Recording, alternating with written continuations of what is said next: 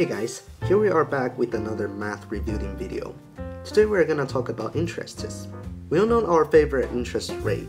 If you have $100 in your bank account and it has an annual interest rate of 6%, easy. We just convert the 6% into decimals. Move 2 decimals to the left, it gives us the 0.06. Then just add 1 to it, and it gives us the growth factor of the equation. The equation will be function of t equals to initial value times 1.06 raised to the power of t.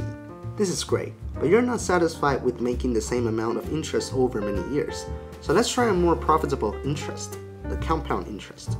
The interest you earn with compound interest also has its interest, thus making more money. What if the interest rate is compounded twice a year?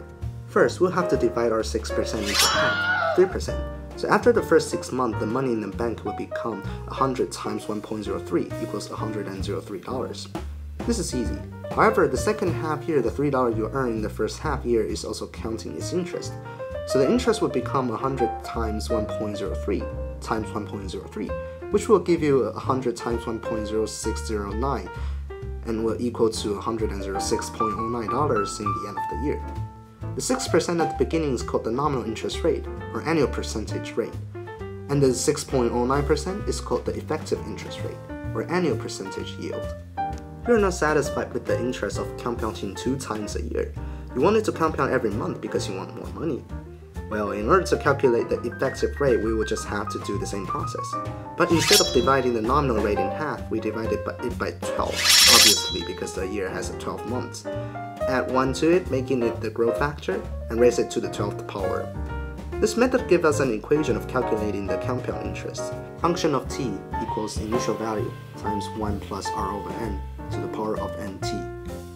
Let's do a question. Suppose you have $500 in a bank account that pays an annual interest rate of 3%. Compute the balance at the end of 10 years if interest is compounded annually, monthly, or daily. We can get the result by compounding annually by adding 1 to 3%, and we get function of t equals 500 times 1.03 to the power of 10.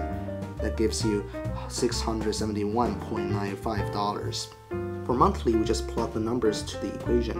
Function of t equals 500 times 1 plus 0.03 over 12 to the power of 12 to the power of 10.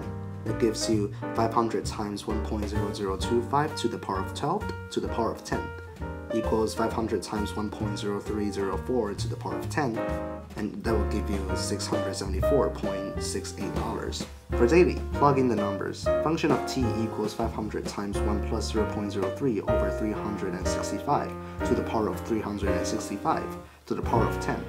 That will equal to 500 times 1.03045 to the power of 10.